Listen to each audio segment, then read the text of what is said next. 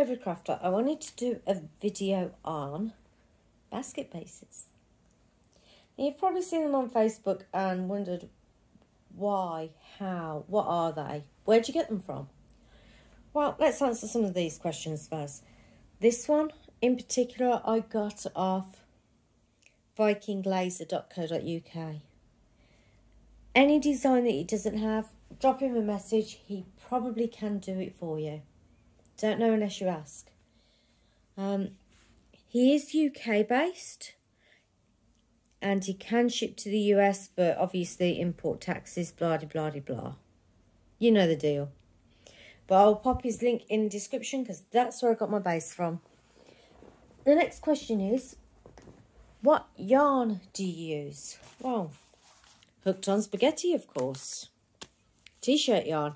It's thicker, more durable. Not a little bit on the stretchy side. Not really a wool or anything, but it's sturdy and that does the job.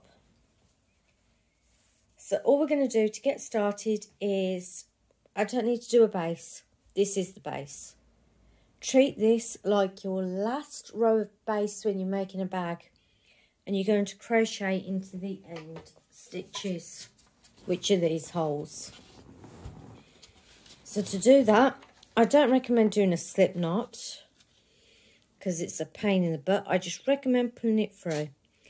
And before you ask, crochet hook size is 8mm, and even then I am going to have to crochet very, very loosely. The only reason why I'm using an 8 is it's the only size that I've got that will fit through the holes. But it will do the job. Let's just start again with that because I actually want the name on the inside.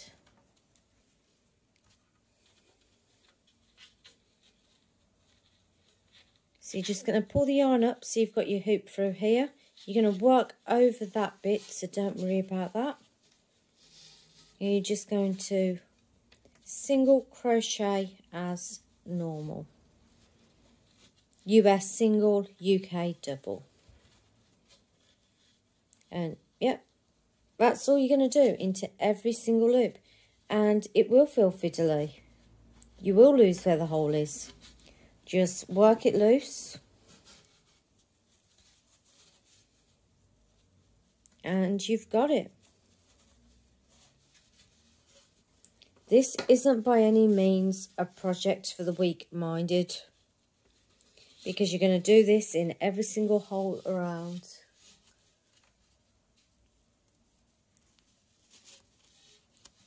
I suppose you could also do knitting if you pulled it through every single stitch, which is doable. But as you've seen from the video at the front, this will be in waistcoat style and this will take me a few weeks to do.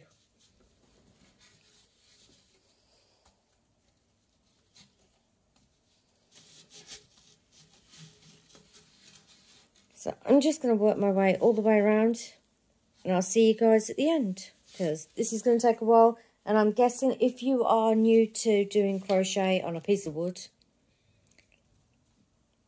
you're probably going to buy one that's smaller. But every single hole around, you'll give it a base, protect the wood. And I'll catch you in a minute, guys. Once you've gone all the way around, as we have slowly done, that actually took longer than expected. Purely because of the size of it and the awkwardness. But the next few rounds are going to be easier. We're going to be working in waistcoat stitch, where normally when you're crocheting you go into the top V here.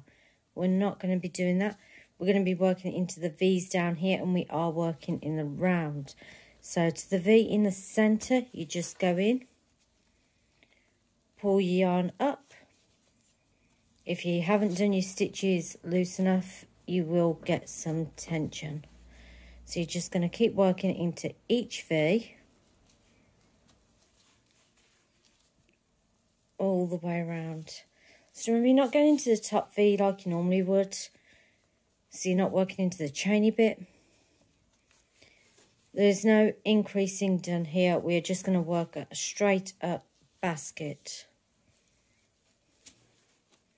Hopefully you can see what I'm doing. Again, this will take a while.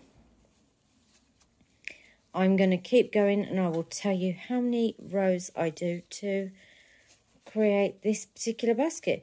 You're basically going to go to the length that you need on whatever size board you are working on. T-shirt yarn is always fun to work with. You can also use rope yarn. There's lots of yarns that you can use that are stupidly thick. We're just going to keep going into that V and working it up. And yes, this is awkward.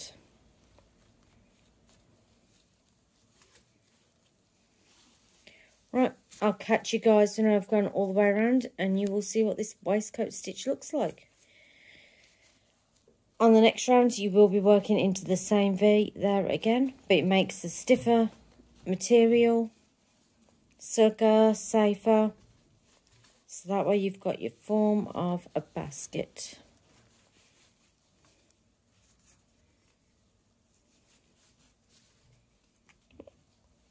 I'll catch you guys in a few rounds, because this is just going to be repeating the same stitch over and over again. And when you see me do that, it's just because it's so tight.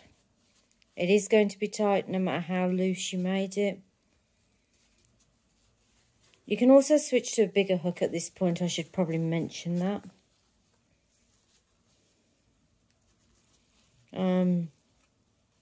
Which will help some of you out.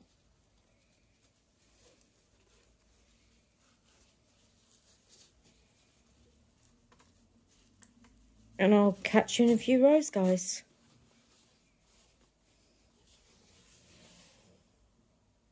Okay, every crafter, I am going to keep going with this. I have used one ball of yarn. I'm going to use about 3 balls of yarn, I believe, to get the height that I want. The height you want, obviously, is going to be quite deep if you are actually intending to use this for a baby. So keep going, and I will catch you next week. See you on the craft side.